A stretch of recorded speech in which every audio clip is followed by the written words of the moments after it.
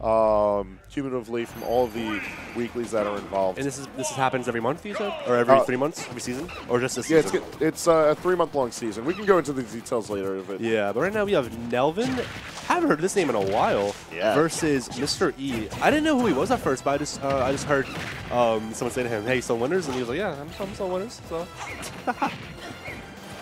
And I know E has been playing very well as of late. He had ridiculous sets last night against Usopian, right? And this is just a different breed of Diddy compared to Dill.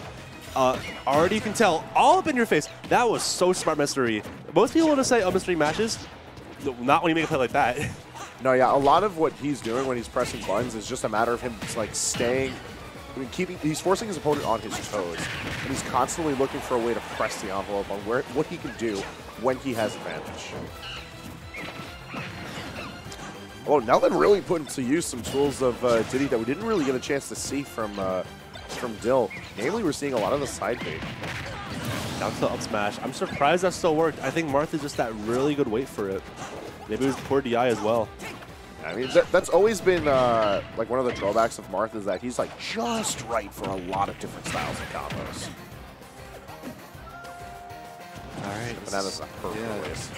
Nelvin has been running away with this lead. Already has Mr. E at 74% and climbing. Gonna put him at the ledge.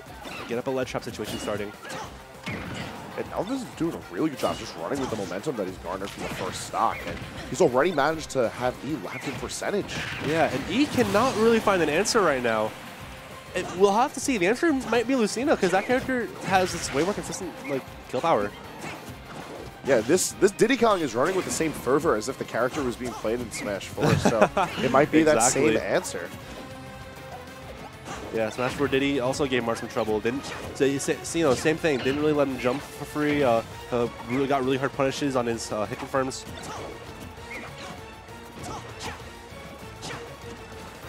And Nelvin doing a great job of forcing out more of the reactionary play from E by just chilling at the ledge. There's only so much that E can do if he's going to be like punished just for jumping.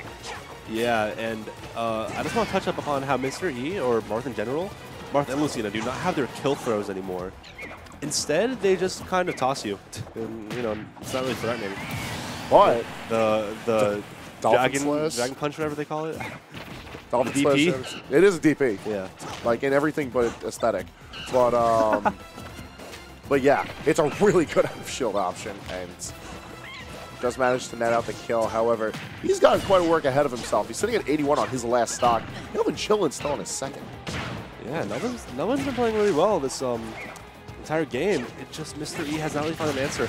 Maybe somebody will come right now. The Spark's at 70-something%. Yeah, now Tipper and Rage, that's something else. Yeah, that's a force to be reckoned with. Down tilt fair. Mr. E in such a bad position right now. 127% he's climbing in disadvantage state. And Dancing Blade, a much more different tool from what we're used to seeing. Yeah, and that's going to be it. I think they gave that move a buff actually, making it kill a bit earlier. It does, yes. Yeah, which makes sense because they want to balance out all the tools so everything's utilized, you know? Mm-hmm. Yeah. All right, so good stuff to Nelvin.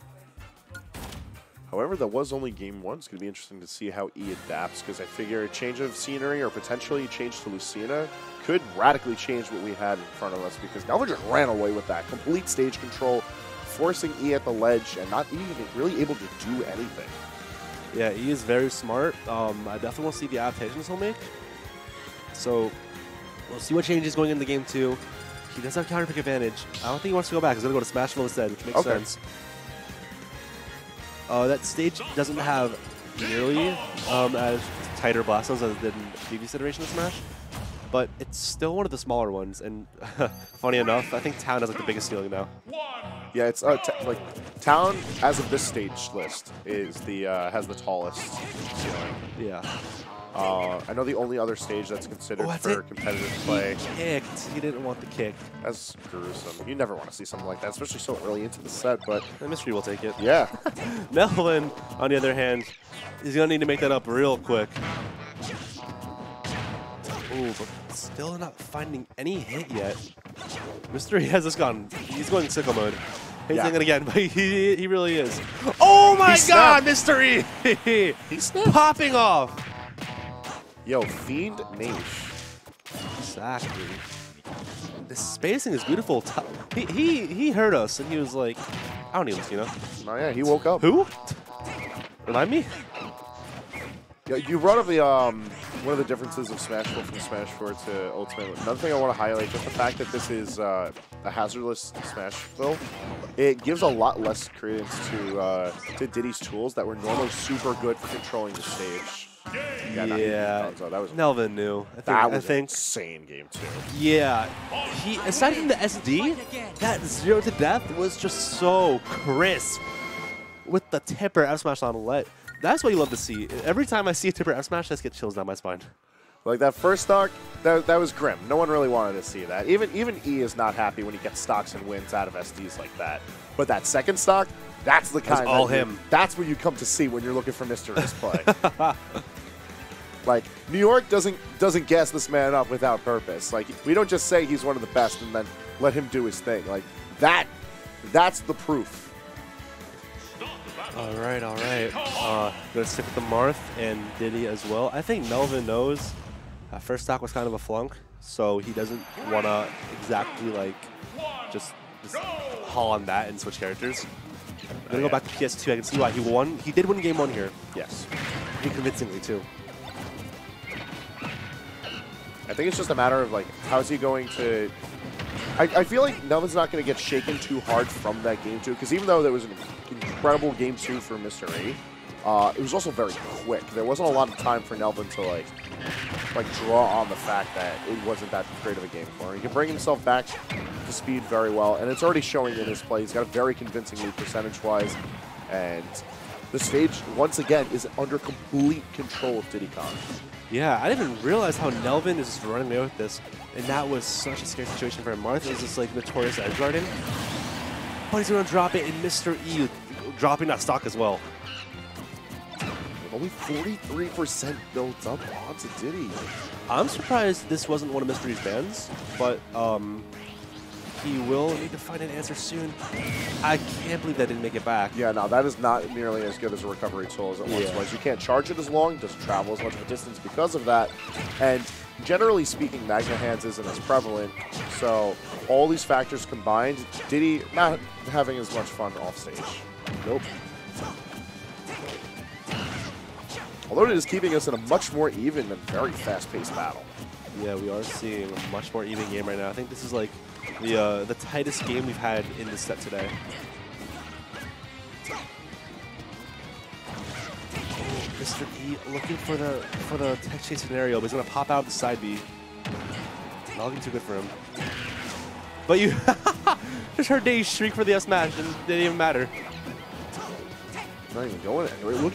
Look at this. It seems like E has completely adapted his style of play around nelvin now. Oof, that's been happening so much, Mr. E. That's so unfortunate. Not to mention that might have would have been a sock for him too. Yeah, the fact that so Dancing Blade's changed animations and the fact that it's at a set tempo now, it makes it a lot easier to miss. But if he does land it for the forward finish, it's almost exclusively going to end with a tipper, which has shown that it can kill at pretty crazy percentages.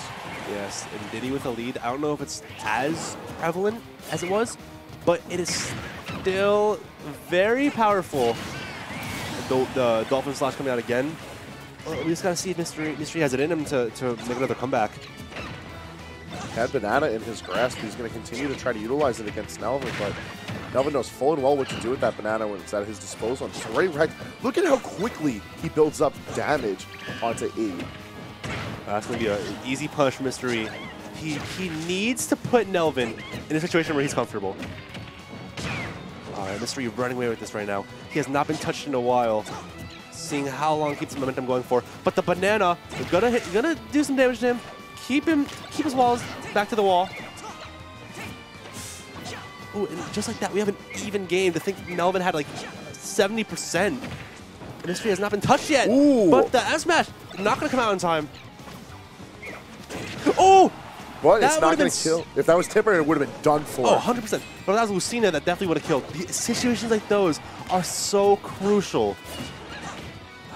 That's where you got to hit the lab. You got to figure out, like, it would have been better to switch coming into this. But either way, he's committed to the Marth.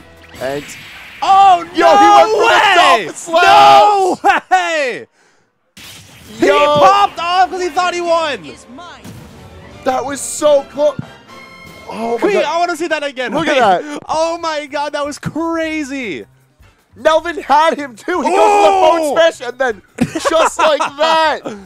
And you never see. Oh my god. You never see mystery pop off either.